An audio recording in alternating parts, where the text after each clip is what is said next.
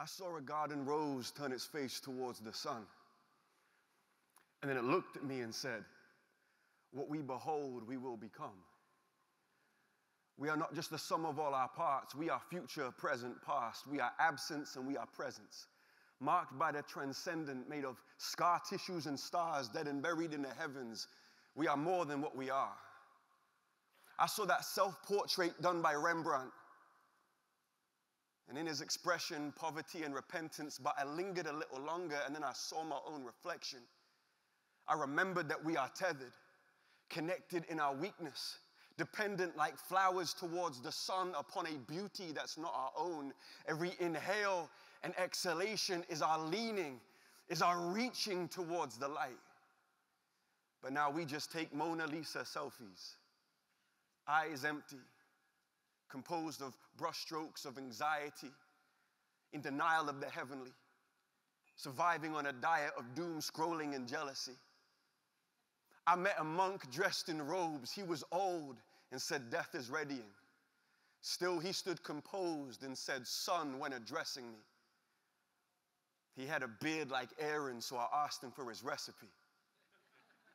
He smiled with affection and with a voice more breath than anything said, son, it's been 7 years since I've seen my reflection. Any compliment for my presentation has less to do with intention, but more a desperation to be free from self-obsession. He said, son, we are free when we forget ourselves. You must rid yourself of any inner sense of pseudo-sense. He said, son, this is why we live in hell. We have given glory to the shadows upon a wall instead of the light source in which the glory dwells. He said, son, this is a story that we know well. Hundreds of years before Christ said, I am the light, Plato wrote The Cave about a society that enslaves itself. I hear the art critics question if the Mona Lisa is smiling in her expression.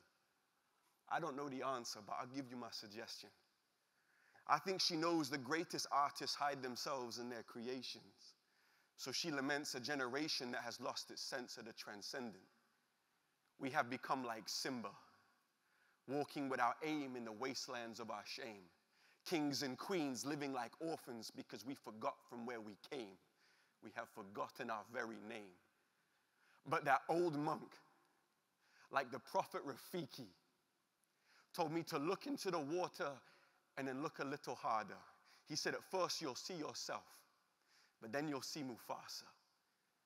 He said, at first you'll see your beauty or perhaps the scars that have marked you, but if you stay a little longer, son, then you will see your father.